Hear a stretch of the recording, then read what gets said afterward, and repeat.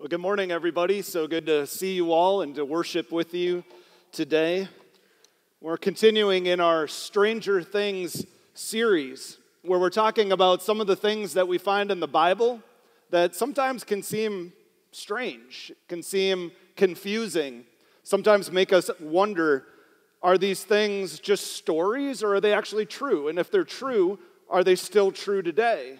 And so if you were with us when we started the series, we talked about the supernatural. And is it a real thing? Does God operate in the supernatural?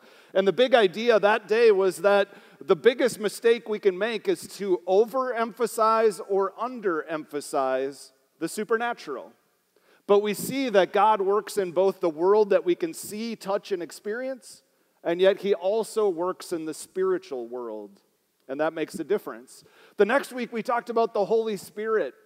A lot of times we're really good at talking about God the Father and Jesus the Son, but what about the Holy Spirit? And we talked about how this Holy Spirit is a gift that Jesus gives to us. It's His constant presence, and He empowers us and guides us and gifts us. Then last week we heard a powerful message about Satan. A lot of times we just think of the devil as the little guy on our shoulder dressed up in red with a pitchfork. But the reality is that there is evil in the world and that Satan is working. And we need to be on guard. And we need to realize all the resources that God has given to us to fight against Satan.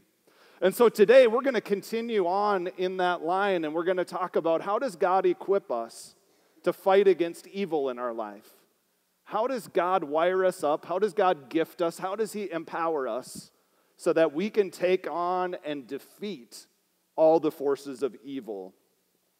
So I'm going to invite you to grab your bulletin and look at the message notes, because we've got a lot to get to today, and you can fill in the blanks if you'd like. It means you'll be ready for the test, all right?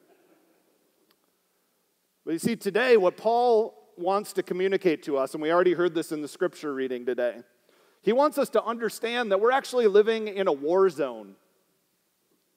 We're living in a war zone. We're amidst an intense battle, and all of our thoughts and our actions and all of our thoughts are involved. And the thing is, every waking moment, but not just that, even as we're sleeping, we're in a combat zone. Now, I'm not talking about a foreign army physically invading Golden Valley right now. We hope and pray that doesn't happen. But what I'm talking about is what's called spiritual warfare. And it's something that might sound strange to some, but it's something that's very clearly that we need to be ready for in Scripture. So I want to focus just on the first couple verses that we just heard read, and I'll read them one more time. Paul tells us, "Be strong in the Lord and in His mighty power. Put on the full armor of God so that you can take your stand against the devil's schemes," or it can be translated as strategies. "For our struggle is not against flesh and blood, but against rulers, against authorities, against the powers of this dark world, and against the spiritual forces of evil in the heavenly realms." You see, what Paul is telling us, again, is there is a battle going on. And without God's help, we're going to lose. But you might wonder then, well, who in the world are we fighting? Or what in the world are we fighting? Well, Paul says very clearly, we're not fighting against flesh and blood. This isn't a war against other people. We're fighting against the spiritual forces of evil, and it's more than we can just see, feel, or experience. It's in the heavenly realms. I had somebody ask last week, what does that mean? Does it mean there's an actual battle between good and evil in heaven? No, that's not what it's saying. The heavenly realms is the spiritual world around us. God is reigning and ruling in heaven. This is in the spiritual world that's all around us. And as Jason talked about last week, Satan is alive and he's active in our world, and he's able to impact and intervene in our lives and in our world. And his favorite thing to do is to destroy people. He's out to steal, kill, and destroy, Paul says. And the way that he does that is to impact our lives in the most subtle ways. And we talked about how two of the ways that Satan likes to operate is by telling lies and then by making accusations.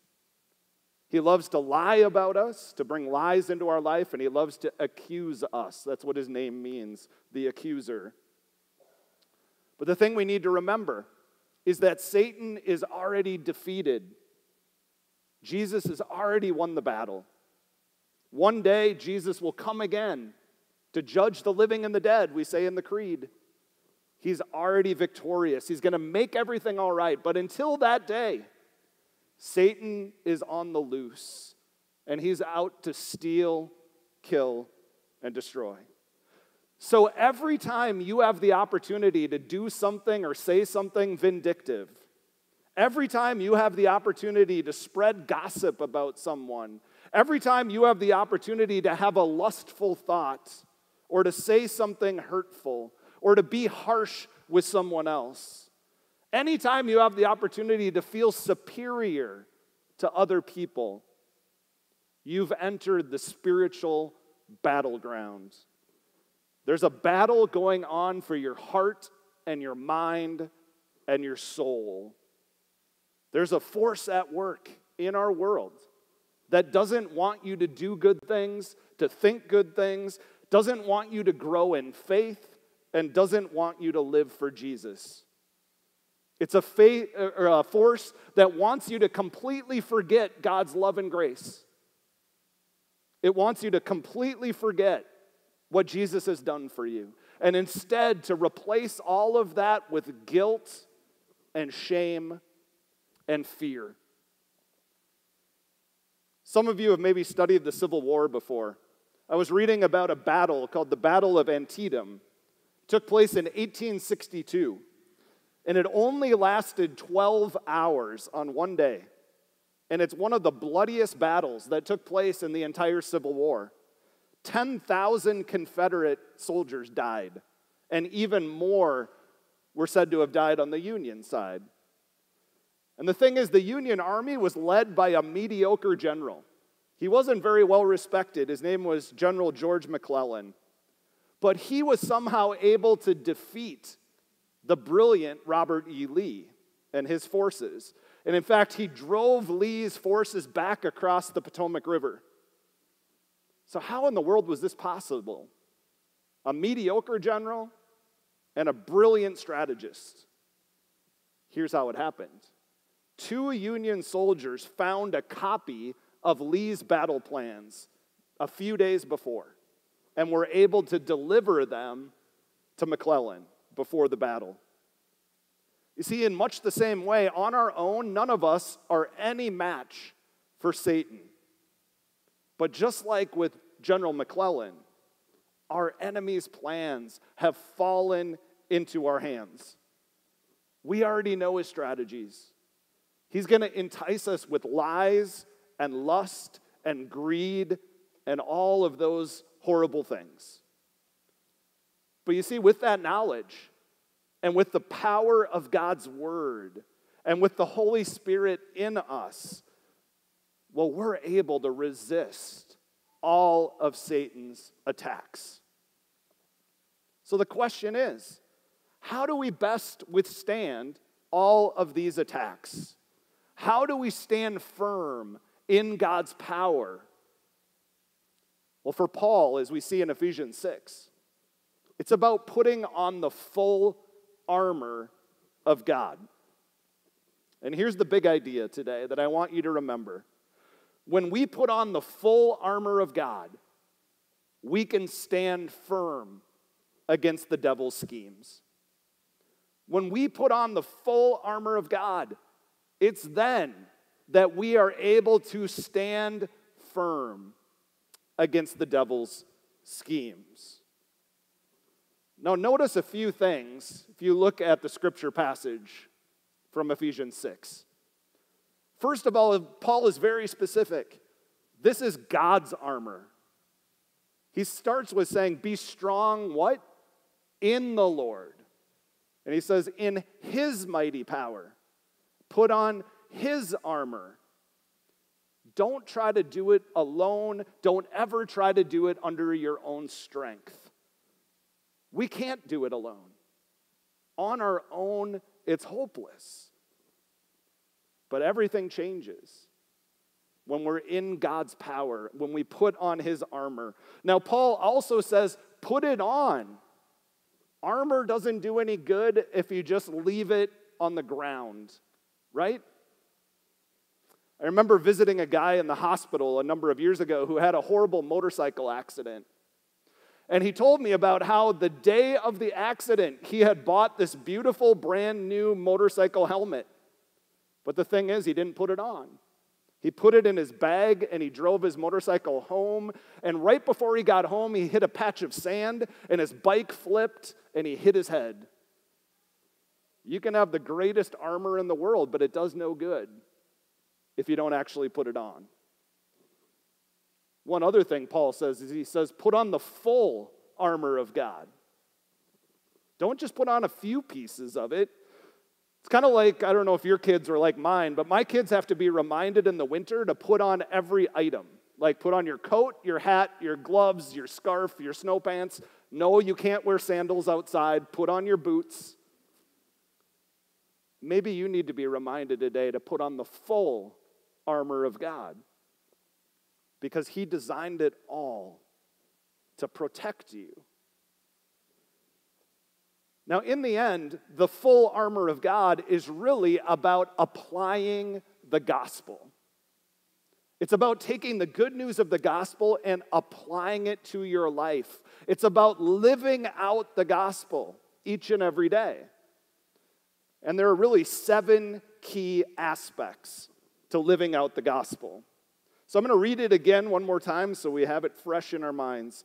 Paul says, stand firm then, with the belt of truth buckled around your waist, and the breastplate of righteousness in place, and with your feet fitted with the readiness that comes from the gospel of peace.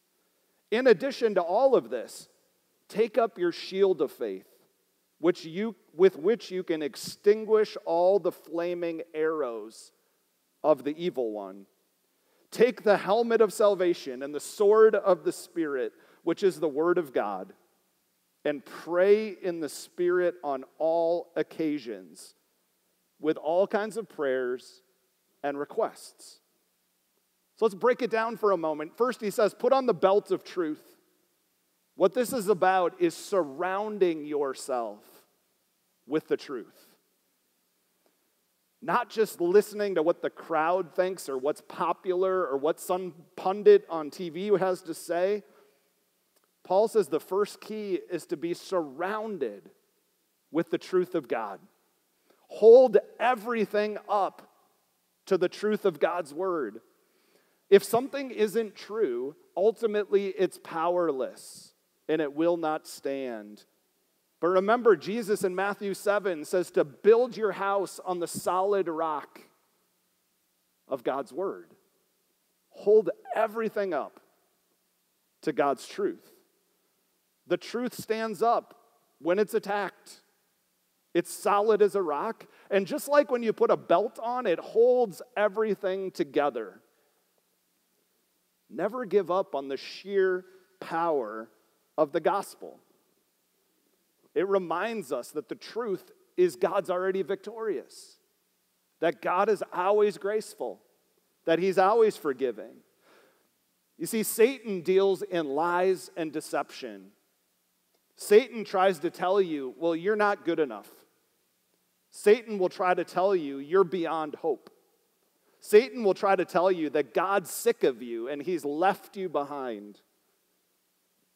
Remind yourself every day of the truth that God loves you. And it's no more clear in how he sent Jesus to die for you while you and I were still sinners. Every day, put on the belt of truth. Be surrounded with the truth of what God says and what he's done. Well, number 2, He says, put on the breastplate of righteousness. And this is about guarding your heart. Roman soldiers had a very small breastplate. It was about yay big. It was just big enough to protect your heart, the most vulnerable spot to enemies' arrows, to swords, to spears. You see, Satan will attack whatever part of your life is not fully trusted to God. Whether it be your relationships, whether it be your work, your ambition, your future plans, your family, your friends. What area of your life have you not fully trusted to God? What part of your life are you thinking, I can do this on my own? Because that's precisely where Satan will attack. It's where we're most vulnerable. As I mentioned before, Satan always tries to accuse us and to tear us down. He'll go after those things that are close to our heart and close to our mind. He loves to sow the seeds of doubt and worry and fear, and he loves to make us feel alone and insecure and hopeless. And again, one of his favorite things to do is to make us doubt God's love, and instead to feel guilt and shame. But remember, God proclaims that we are completely forgiven, not because of what we've done, but because of what Jesus did on the cross. And it's that will protect us from Satan's attacks to our hearts. In the book of James, James says, flee from the devil, and he'll flee from you. Draw close to God, and he will draw close to you.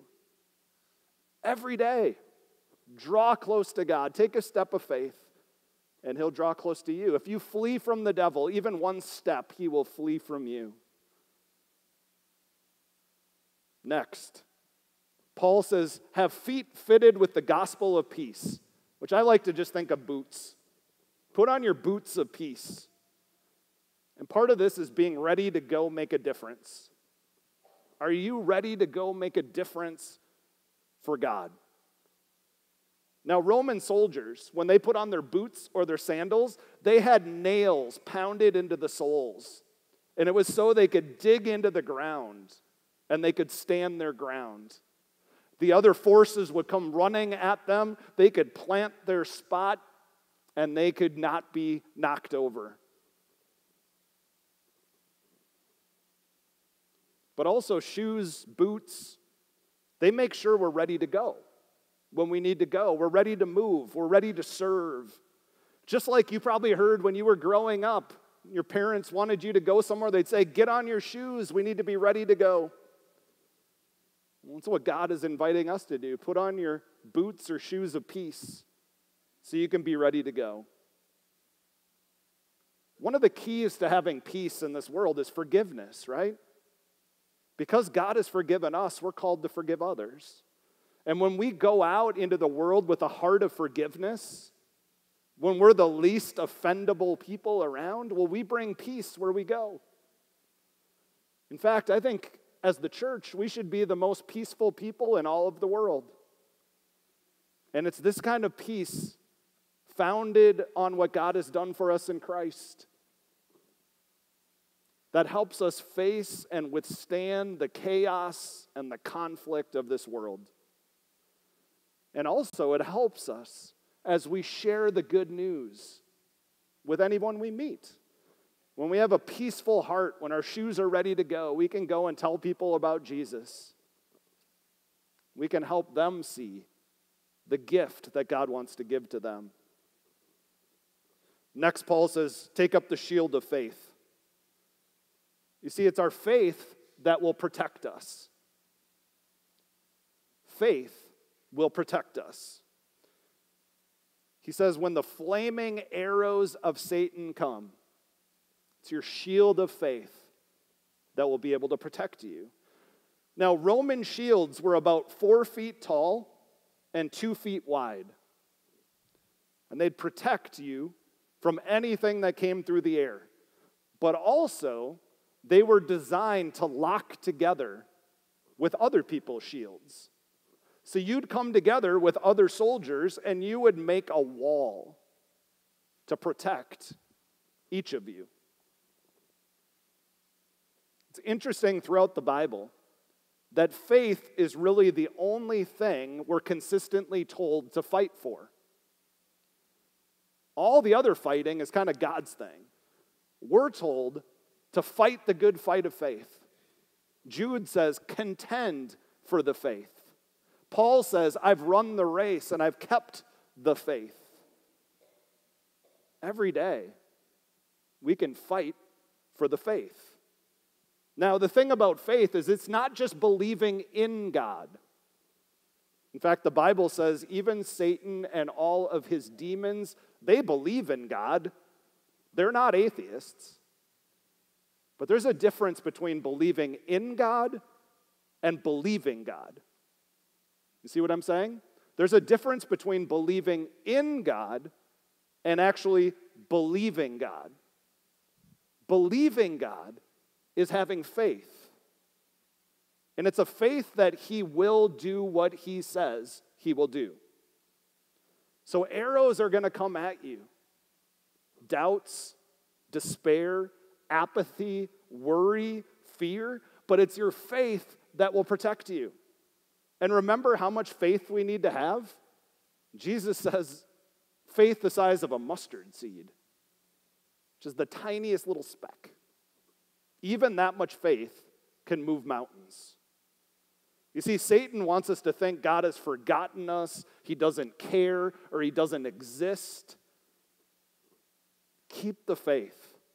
Faith is the opposite of cynicism and skepticism and negativity and complaining. I mean, how often as a church do we fall into those negative patterns?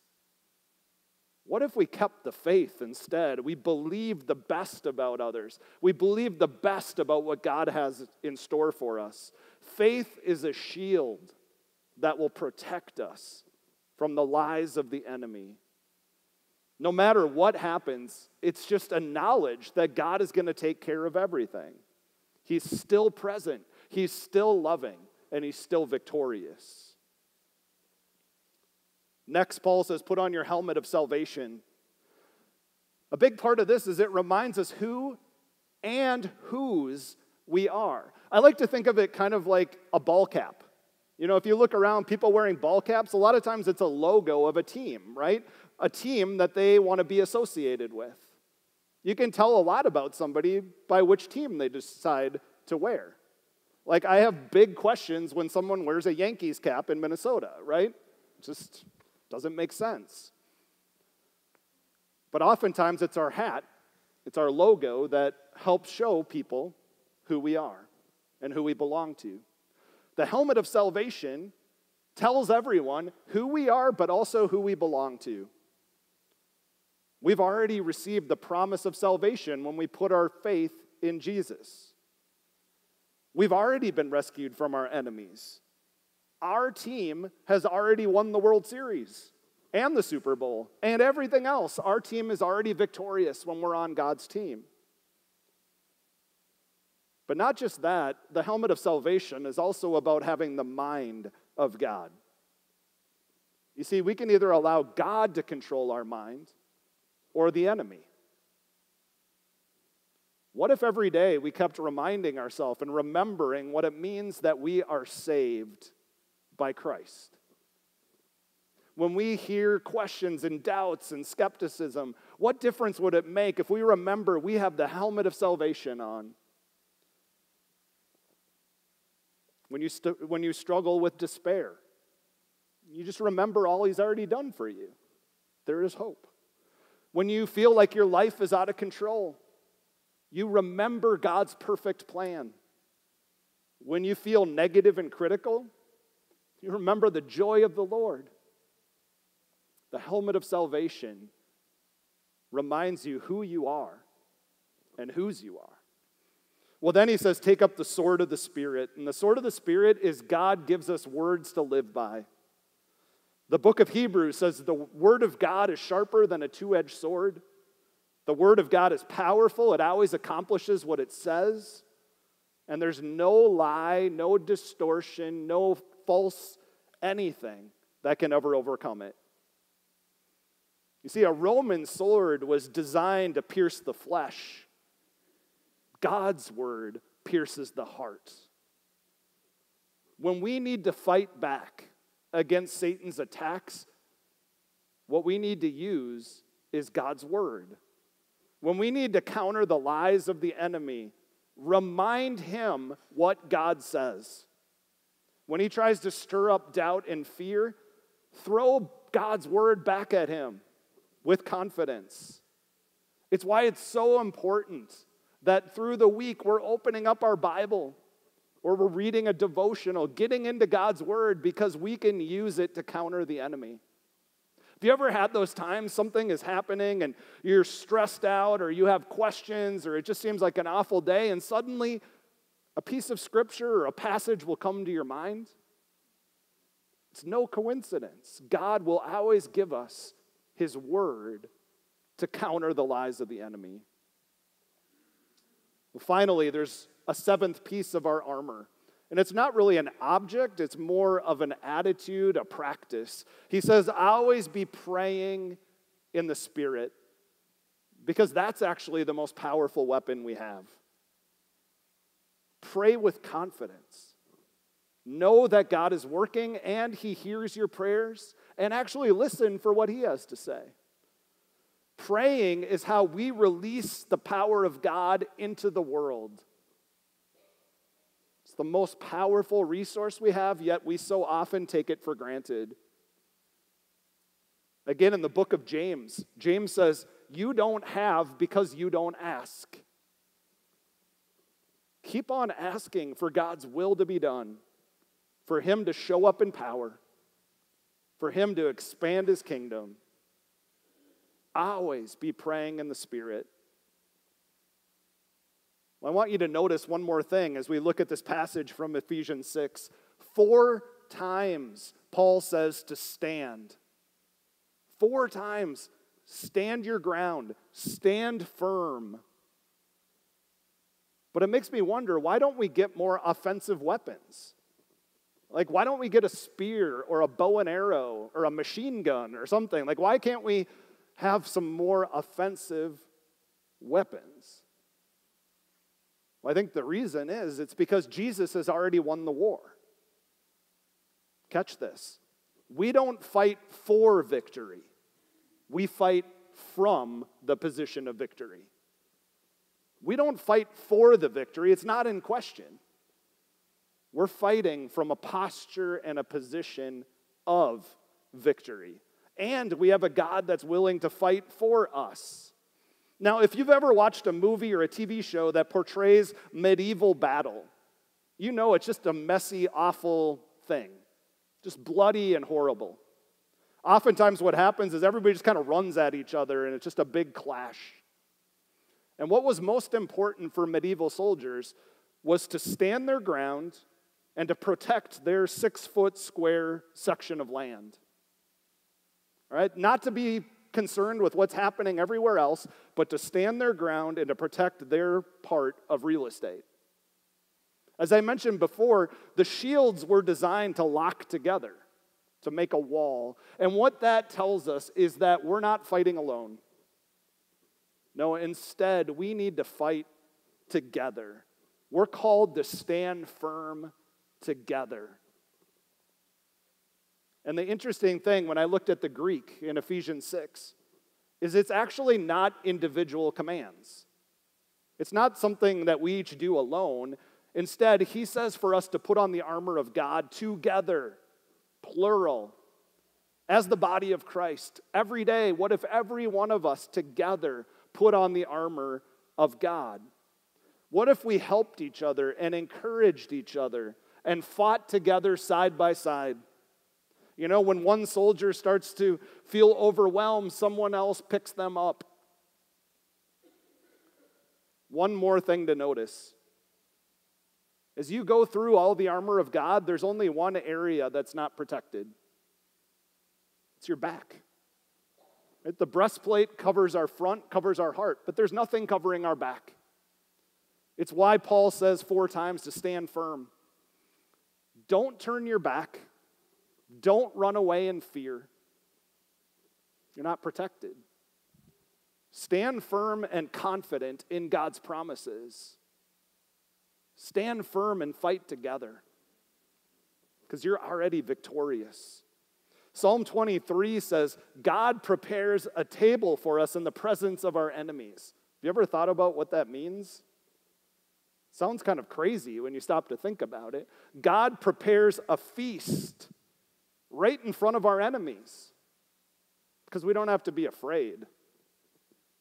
God's kind of showing off a little bit. He's taunting them a little bit. We're already victorious. He's going to throw a banquet right in front of our enemies because we are victorious. One final thing, so important when we talk about spiritual warfare, and that's this: there is power in the name of Jesus. There is power in the name of Jesus. When we pray in Jesus' name, the devil has to submit. If you're ever feeling under attack, if you're ever feeling overwhelmed, simply speak the name of Jesus. Now, I've done quite a bit of mission work in third world countries, and I've seen people who have been possessed or oppressed by demons, crazy things that we never see in this country. And we always see the power of Jesus' name. When you make a command in Jesus' name, everything changes. And it's because his power and his authority are ours in the Holy Spirit. When in doubt, when in question, always claim the power of Jesus' name. So, church, together, let's put on the full armor of God. And as Paul sets out to say, let's be strong in the Lord and in his mighty power. And together, we're already victorious. And together, we can help God advance his kingdom in this world and make a difference for him. Amen? Let's pray. Gracious God, we give you thanks for your power and your grace and your creativity. We thank you for your victory that you've already won through sending your only son, Jesus, to die on the cross for our sins and to defeat evil and death and Satan once and for all. God, help us to remember that we're not fighting for victory. We're fighting from a position of victory. God, help us as the body of Christ to put on the full armor that you offer to us every day and to go into this world and make a difference for you. To go love others in your name, to tell people the good news of the gospel, and to live it out with all of who we are. God, help us not to give in to fear or negativity or criticism or complaining, but instead to experience the joy of the Lord. Help us to make a difference for you. Help us to be a vital part of your team. God, today we lift up our ministry partners, St. Louis Park Free Church and Dinner at Your Door in Minneapolis. We're thankful for their ministry. We ask that you would bless them and you would work through all that they do to bring more people to faith. God, we also pray for all those in our church community and beyond who are struggling with the death of a loved one or a diagnosis or other valleys in their life. We ask that you would wrap your loving arms around them and that you would use us as the church to come and surround them and to lift them up. God, we thank you for what you are doing in this church. We thank you for the 10 people last week who were baptized in the park. We thank you that your kingdom is expanding through the ministry of this church all around the world.